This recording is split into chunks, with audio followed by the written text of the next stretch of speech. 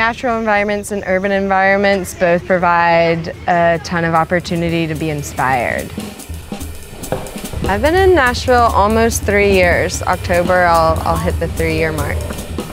Living in a fast-paced environment, you know, just being in a city, can actually be really energizing. Kind of feeds me and gets me through my week of craziness of, you know, working 8 to 5, working my side hustle, teaching yoga afterwards.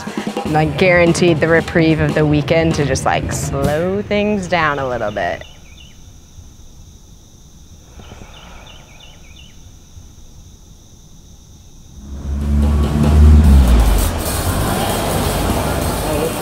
I love all the different cultures that you get exposed to, people that I wouldn't normally ever interact with. It just kind of opens your eyes to a lot of different ways of life.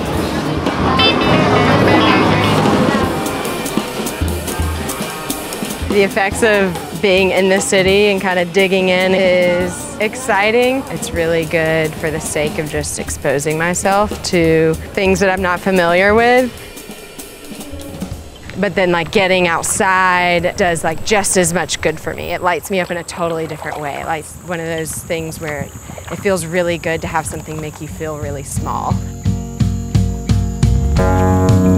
It serves me really well in terms of relationships with others because it's this really nice mirror for self-awareness of just like checking myself essentially, which then allows me to show up for the people that I'm in relationship with in a much better way.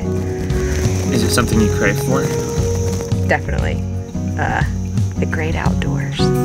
Keep the life alive inside your mind.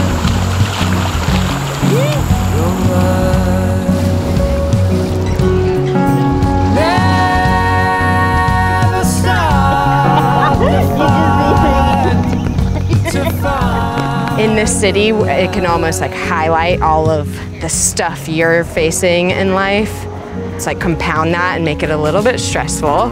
Whereas getting out in nature and being in that spaciousness of the outdoors, I think just makes you realize, oh, that some of that shit just like doesn't matter, which is really nice. It's like you gotta kind of like turn the heat up a little bit, which the city does for me, but then at the same time, at the end of the day, it's like you can also chill out a little bit.